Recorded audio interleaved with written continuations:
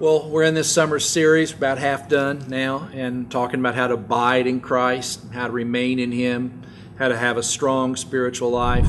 And to look at this, we're looking at really the biology of life. And in that, we're having some comparisons between our spiritual health and our physical health. And what we learn is that for something to be alive, there are 7 things that have to be present. And we're going through those 7, and we've talked about respiration, and we talked about nutrition, and those 2 things are prayer and Bible. And then last week we had sensitivity, and today we've got movement, and there's growth coming, and there's reproduction, and then the one you're all waiting for, excretion, which is like, what are we going to do with that? Okay. That's really, it sounds weird, but that's really a great and important thing, is to get rid of some stuff. All right, so today we're talking about movement. If it's alive, there's going to be movement, right? If something is alive, it's going to move. It may be just cellular, but there's going to be some kind of movement in everything that's alive.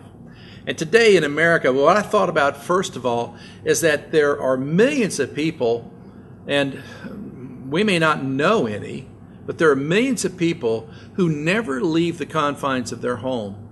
Some of them never leave the confines of their bedroom. And for multiple reasons, but they haven't left for years, and they have friends that will come visit them and friends that will bring them food. And of course, because of the internet, you can order anything on the internet and have it delivered to your house, and you can communicate with people, actually have relationships with people, and never leave your house. And some of them suffer from agoraphobia, which is, fear of crowds, and others are just have psychological problems and panic attacks or depression. And it makes it really difficult because they can't, difficult getting treatment because they won't leave their homes. So, the days are gone for doctors to make house visits, so they just stay put, and their movement extraordinarily limited, and treatment is difficult. Animals sometimes will kind of freeze and stay put. We've got a rabbit in our backyard, and usually when you walk out and the rabbit's there and he sees you and he runs, he's just a little bitty guy. He lives under our porch with a ground squirrel, a groundhog, and what else have we got? They got their own little city underneath our porch there. Some marmines anyway. But the rabbit, sometimes he'll just freeze. He just sits there, and nothing moves on him. He thinks, you can't see me if I don't move. And of course, we've all probably seen a possum in our life. Aren't possums beautiful animals? I mean, it's just like, this is a possum that's playing possum. And this is one of their defense mechanisms, is that when they're threatened, they can't run, they just kind of waddle. They can't run away, and they're not strong, so they just pretend to already be dead. And they'll just fall down the ground and play possum is where that comes from. And remember one time that I walked out the back door, not in the house we live, but another house, and there was a possum on the deck. And, he just kind of dropped down. He's like, okay, I'm dead. Just walk on by, nothing to see here. And I got a broom and I started poking him. And then I found out that he has another defense mechanism, that's called ugly. Because possums are so ugly, they hiss at you and they got these teeth, and it's like, man, this, God says, okay, when I make you, you can play dead and you can be ugly, but you can't cross the road because of cars, right? Just forget about that. So, have you ever frozen life? Have you ever just kind of stalled out? I remember a time, and I had to go back for this, and time when I hardly went out of the apartment for months. And I was 20 years old. I was kind of in college. I'd signed up for classes, let's put it that way. And let's just say, because of my sin and because of my lifestyle, I had lost every friend that I had besides Nina. Nina was the only friend that I had. All the guys that were my close friends. I'm not going to tell you anymore. You can just make something up if you want to there. But nobody would have anything to do with me. And they were all afraid of me. And so I just kind of went into my cave, and Nina would get up in the morning and she would go to work and leave me there. I would self-medicate and then watch soap operas all day. That went on for months. And so when you talk about freezing or stalling out in life, I know what it's like to have your hope tank so depleted and to not be able to see what tomorrow might bring, to the point that you just crawl in the cave and just pretend to be dead, because that's what I was doing. And that went on for quite a while before it stopped. This has got a lot to do, really, with abiding in Jesus, because the life of faith is about movement. It's about action. Remember that Jesus told his followers in John 15 that they were to remain in him, they were to abide in him, that they were the branches and he was the vine, and they would bear fruit as they were attached. And I mean, it's so easy for us to live as if our faith life is just about my thoughts and just about my intentions. I mean, Jesus said, apart from me, you can do nothing. So let's revisit that. John 15:5. He said, I'm the vine, you're the branches. Whoever abides in me and I in him, he it is that bears much fruit. For apart from me, you can do nothing. I just kind of changed the text there, made it a different color, so those two words would stand out to us, that we would bear fruit. That's action. And he says, apart from me, you can do nothing, which implies that with him we can do anything, okay? If we are in Christ, there's going to be some fruit. There's going to be some action. Apart from him, we can do nothing. Attached from him, abiding in Christ, yes. There's all kinds of things. We can do everything. It's action. It's movement. But I think often in life we develop nerve damage where there's a disconnect between what we think and what we do. People believe that faith in God and following Christ is about our thoughts. And it's true that our thoughts are extremely important, but the actions come out of thoughts, all right? And if there's no action, thought by itself is not enough. God wants to renew our minds, but right thoughts result in right actions. We do something. We have to have actions of faith, not just mere thoughts of faith or intentions. And I think that the nerve damage, the disconnect is so rampant today. People think that, that love is just an emotion. Love isn't just an emotion. Love's an action. We all know that. People believe that if they intend to do something, that it's just as good as if they actually did it. Well, I intended to go. I intended to help, but I didn't get it done. And they think, well, that's almost as good. But we have to act. We have to move. Often there's a disconnect. We think that doing something, we almost do something. We thought about doing something. And maybe we procrastinate or we just don't get around to it. Or maybe we're uncertain and we want to wait and be absolutely 100% sure. But unless we act, we have movement, we're not alive in Christ. We're not abiding in him, and we're not healthy. Because if we really believe in him and we are really seeking to follow him, then our thoughts and intentions are going to turn into actions. I ran across a philosopher, John Locke. He's a Lockean philosopher. He actually was one of the philosophers that the whole modern era really came from. And this is his statement. He says, I have always thought that the actions of men are the best interpreters of their thoughts. That's true. What we do shows what's going on in our head.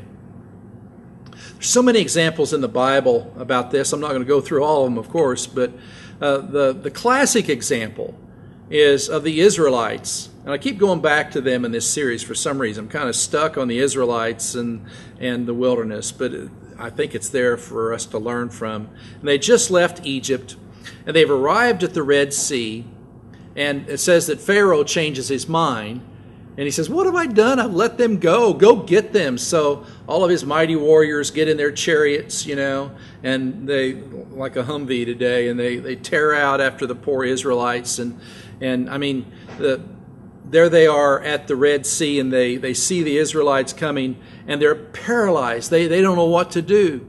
And just earlier, just days before this, it had so much faith when they were kind of plundering the Egyptians, God says, take their gold and their silver. So, man, they took their gold and their silver. And you got to get the picture right here. You know, we see these movies about this whole scene of the Israelites leaving, and it's like Charleston Heston and about 50 guys, you know. There's about 1.5 million people. I think that's a really pretty accurate estimate. The lowest estimates ever for the Israelites coming out of Egypt are 600,000. That's a lot of people. I mean, that's a throng of people. And it says that they were traveling in military array, in martial array. That means that they had all their flags out for their tribes and their clans. And man, they're showing their stuff. You know, we are God's people. Look at us. And then, you know, they come to the Red Sea and they can't cross because it's not parted yet, and they see the dust of the Egyptians coming in their chariots, and they go into that moaning, complaining thing that they learned how to do so much, and they go, wow, we didn't want to come. Why did you bring us out here for? We wanted to stay where we were. You know, this is all. We didn't want to leave. We're not soldiers. We're not fighters. We build pyramids is what we do. We don't fight people. We don't want to leave. We're going to die. Now, as they're saying that, remember that over their camp in the daytime, there's this pillar of cloud that is going up over them, symbolic of the captain of the army, the angel of the Lord. At night, it's a pillar of a fire that rises. So here they are. They have this, you know, they see the presence of God among them, and yet they've got no faith. And they're stuck. They can't go back. They're going to kill them. And they can't go forward because the sea's there. So this is what the scripture says. Exodus 14:13-14. And Moses said to the people, this is Moses, fear not, stand firm, see the salvation of the Lord, which he will work for you today. For the Egyptians who you see today, you shall never see again. The Lord will fight for you, and you have only to be silent. Sounds like a good word, doesn't it? Sounds like something God would say. Stand firm, be strong. God's going to do this whole thing. Not exactly what God had in mind. The next verse, Exodus 14:15, the Lord said to Moses, why do you cry to me? Tell the people of Israel to go forward. Tell them to go into the Red Sea. Move is what he tells them. Don't tell me. Tell them to move. Go forward. You know, often we're afraid to move. It's strange how often at times when it seems that movement and action, when something happens in life and we know that something has to change, we think, well, this would just be natural. This is a no-brainer. And yet, oftentimes we become paralyzed, and we even in the midst of severe trauma, and we just can't do anything. Amanda Ripley investigated why some people survive disasters, others don't. And she investigated all these disasters, fires and floods and hurricanes and airplane crashes. And she interviewed dozens of survivors, and she found 3 phases to the journey from danger to safety. The first one was denial. Nothing's going on here. The second one was deliberation. What should I do? And the third one was called that decisive moment. And unfortunately, many people don't make it to the decisive moment, to the third phase, because they die before they ever get there. They're in denial the whole time. As an example of that in her book, she told the story of Paul Heck. He's a man who had decisive action. And back in 1977, Mr. Heck was 65 years old, and his wife were sitting in a Pan Am 747, and an incoming plane came through the fog about 160 miles an hour and slammed into their plane as they're sitting there on the tarmac. And the collision sheared off the top of this 747, and the whole plane caught fire. Okay, and most of nobody's flying this week. Most of the 396 passengers on board froze. Everybody just sat there in their seats. Even Heck's wife, she didn't do anything. She just sat there. As the top of the plane's gone, it's on fire, smoke is filling up the cabin, But nobody does anything. Everybody, according to her, she says that she just went blank. She just felt like a zombie, didn't know what to do. He went into the action mode. He unbuckled his seatbelt. He grabbed his wife's hand. He said, "Follow me." And then he led her out the hole in the side of the fuselage. Interview after the disaster, Mr. Heck noted how much people just sat in their seats acting like everything was fine, even after colliding with the plane and having the top of the fuselage torn apart. But he was prepared. It's a fact. Most serious times of life, many people refuse to move. They're just, maybe we're behind on the mortgage, but we just let those things stack up until we finally get the eviction notice. We don't do anything about it. Or we know something's wrong with our body, but we don't go to the doctor. Okay? We're scared. We don't know what to do, so we just go on and on pretending that, we're in denial, that nothing's going to happen. It's fear. At that decisive moment, we do nothing. And God says, go forward. Don't just stand there, go forward. Move, act, it's time. If you don't act, you're going to die. Every living thing has movement. If you aren't moving, you're dead. Now, the New Testament example, I think, teaches us the importance of movement. With Jesus and the man who sat beside the pool waiting to be healed. I love this passage of Scripture, this story. It's in John 5, 1-9. I'll read it for us quickly. After this, there was a feast of the Jews, and Jesus went up to Jerusalem. Now there is in Jerusalem by the sheep gate a pool, in Aramaic called Bethesda, which has 5 roofed colonnades. In these lay a multiple of invalids, blind, lame, paralyzed. One man was there who had been an invalid for 38 years. When Jesus saw him lying there and knew that he had already been there a long time, he said to him, "Do you want to be healed?" The man answered him, "Sir, I have no one to put me in the pool when the water is stirred up, and while I'm going, another steps down before me." Some of your Bible translations will have some additional scriptures in there explaining what this all means. It's a later edition, but anyway. Jesus said to him, "Get up, take up your bed, and walk." And at once the man was healed, and he took up his bed and walked. 38 years. It's a long time to be paralyzed. It's a long time to sit by a pool and wait for a miracle, isn't it? 38 years. And the question asked by Jesus is not rhetorical. I mean, do you want to be healed? Do you want to move? Do you want things to change? It sounds a little bit insensitive, I know, but he sees inside this man. He knows what's going on with this man, because this man says, "Well, I have my reasons. I can't get into the water like everybody else. Everybody else is quicker than me." You see, the thing was they thought that when the water stirred, an angel had stirred the water, and the first one in gets healed. And so that's what this man says. Jesus just says, "Get up. Get up. Take up your bed and walk." And he did. Muscles that had not been connected, had been nerve damage, had not been connected for 38 years, suddenly come to life, and he begins to walk. But he had to stand up himself. No one could move for him.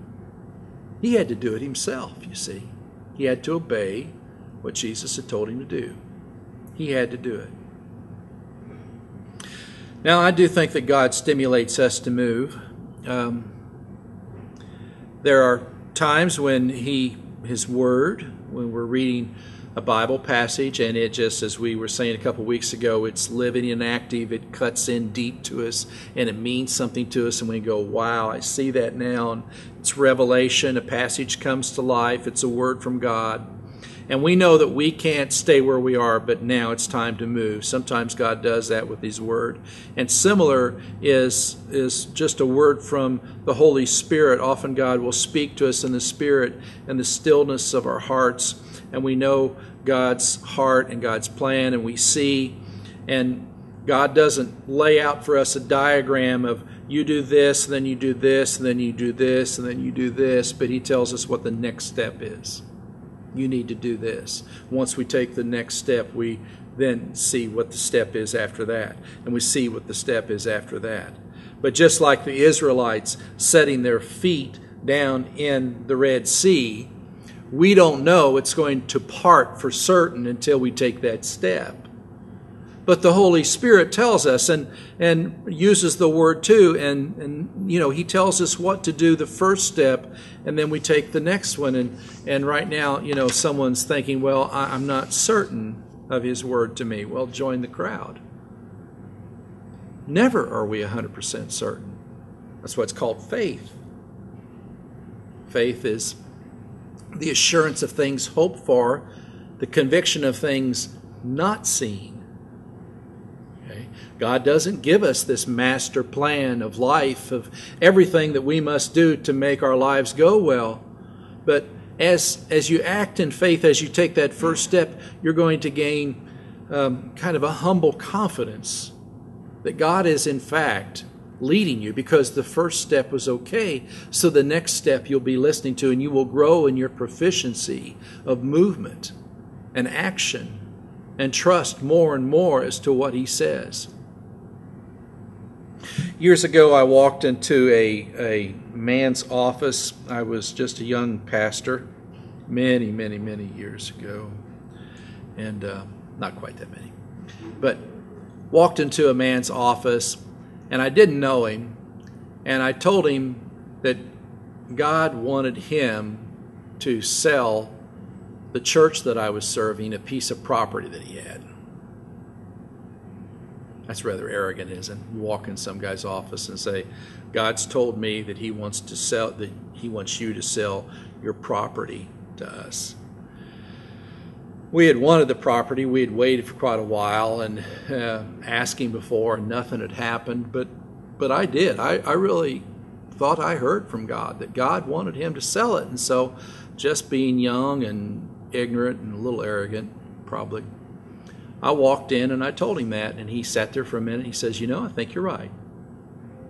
I think you're right. I think God does want me to sell that to you. Within a month, it was ours. Okay. So I went back and told the board, and they were going to make me businessman of the year or something. The worst thing that could have happened would have been that he would have said no, and he would have told that at Kiwanis Club that week, that the young preacher down at First Christian, he doesn't know anything. And he actually walked to my office and told me that God had told him, and I would have been the laughingstock of the town. But it didn't work out that way. Instead, he said yes, because he was listening too, see, and God had prepared him for me to walk into his office. When I told the church board, they said, well, you need to run our business. They were kind of, being a little sarcastic there, I think. But I said, no, it's God. They said, yeah, Don, that's nice. Isn't that nice? God told you that. There's a time to act.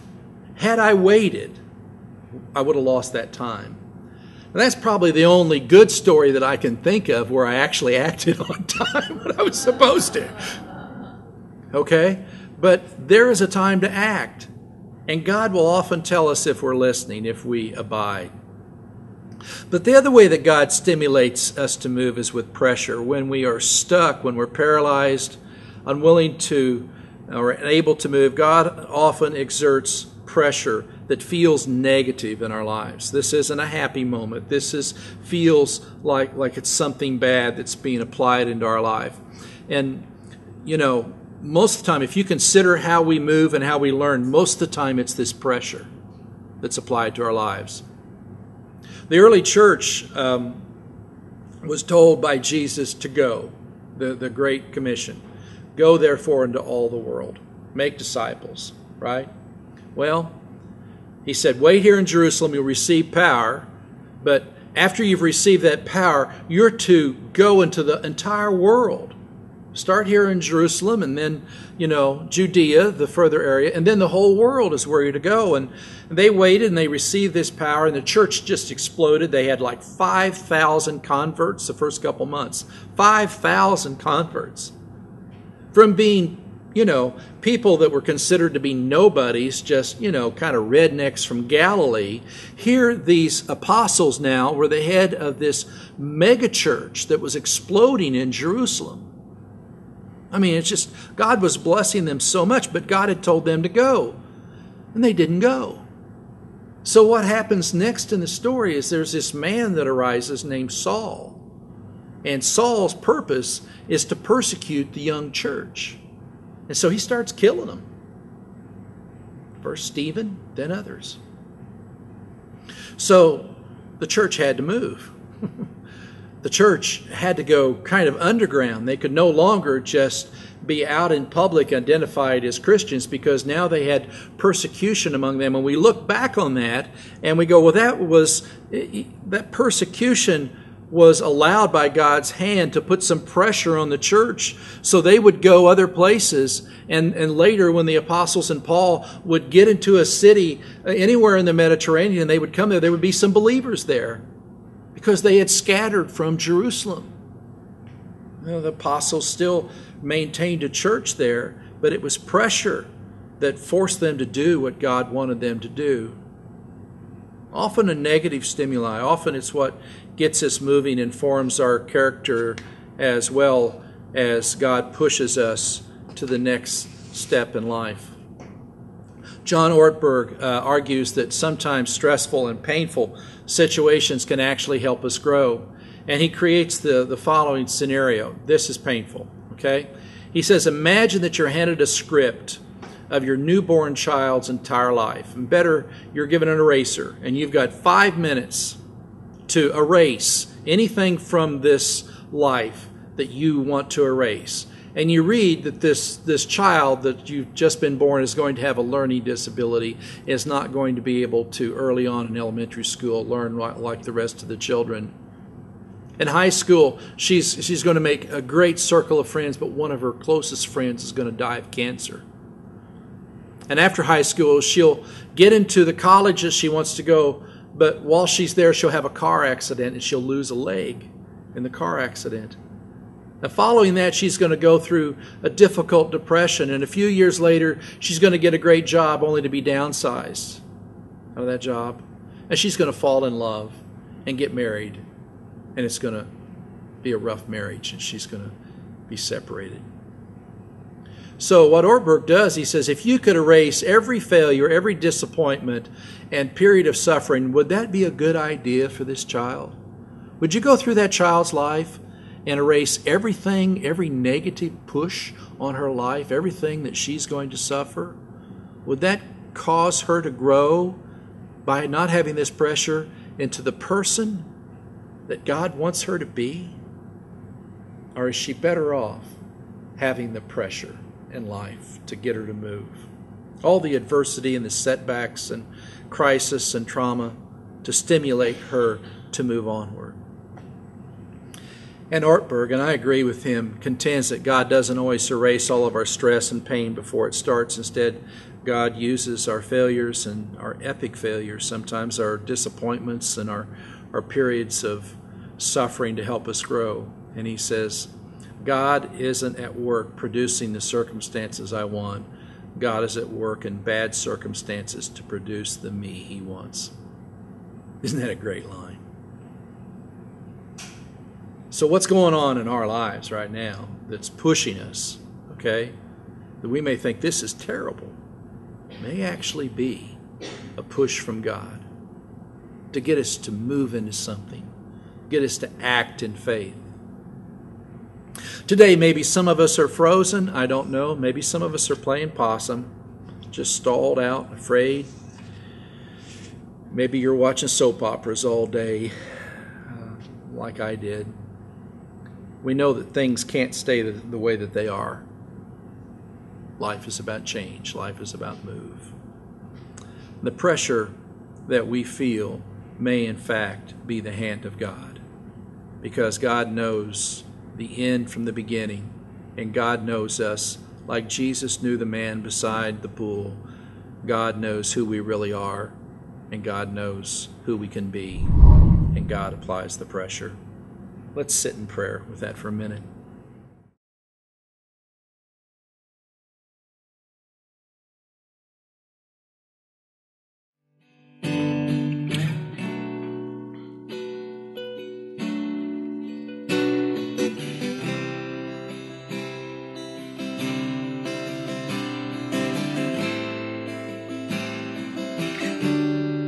And all who are thirsty,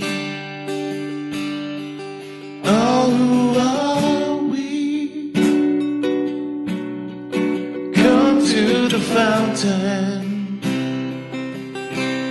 Dip your heart in the streams of life. Let the pain and the sorrow be washed away